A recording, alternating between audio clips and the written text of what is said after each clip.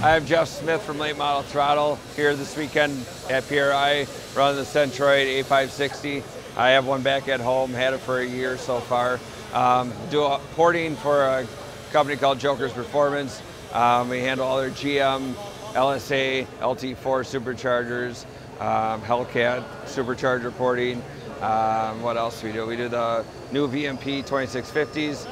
Right now on the machine we got the GM LSA runner port going on.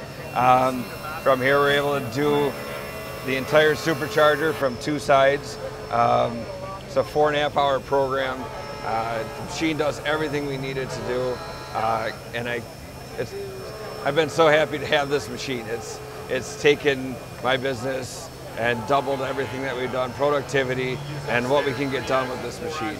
I've had zero problems with it. I've had great support. These guys are there for me whenever I need them, helping me with the controller, any issues with the machine, and then even on the application side with Mastercam.